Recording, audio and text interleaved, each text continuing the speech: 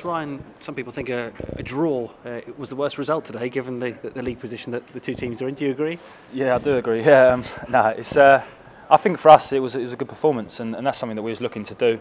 We went out there before, obviously playing 4-3-3, which was a positive move for us to try and go and win the game. And I think we had obviously the better chances. I think we were the better team, but it was just, as I say, on the day it was just a bit unlucky that we didn't get the result. Yeah, it was a very unfamiliar lineup, wasn't it? Lots of players playing in different positions. Yeah. Given that, were you quite happy with how it went?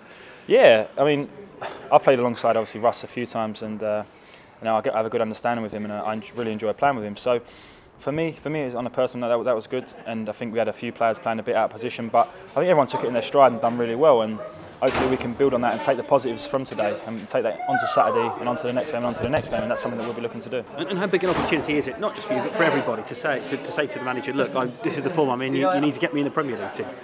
Yeah, it's obviously a good time to do that, but there's always going to be changes in these sort of games, and I think the lads that have played sort of more week in, week out have done well as well. So it's a hard one, and the lads that come in today have done, as I said, really well, and they've put some thoughts in the manager's head. And in your mind, why was it that you couldn't win it? Because you probably did have the better chances, didn't you?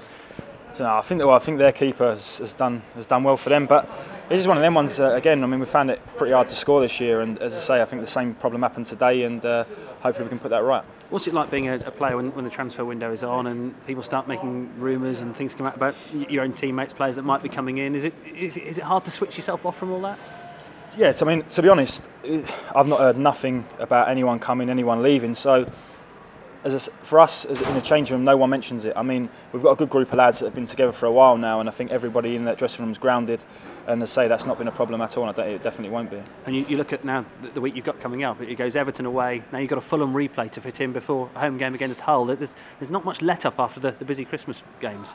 No, but I think that's going to obviously be the same as Fulham now, and there'll be other teams in that boat as well. But that's something we can deal with. I mean, we work hard every day, and that's why we do it. So we'll be prepared, and it shouldn't be no problem to us. Certain things have been said about the FA Cup this week. Paul Lambert has said a lot of Premier League teams could do without it. What's the players' perspective? Do you agree with that? I think it's another game, and I think it's a different game now.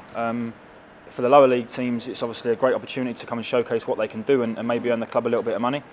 And for the big teams, it's nice to get further. I mean, it is a bit of a hindrance, as I say, sometimes, but it gives the team like today a chance to play players who haven't played that often to go out and show what they've done. And I think a lot of the lads that play today have done that.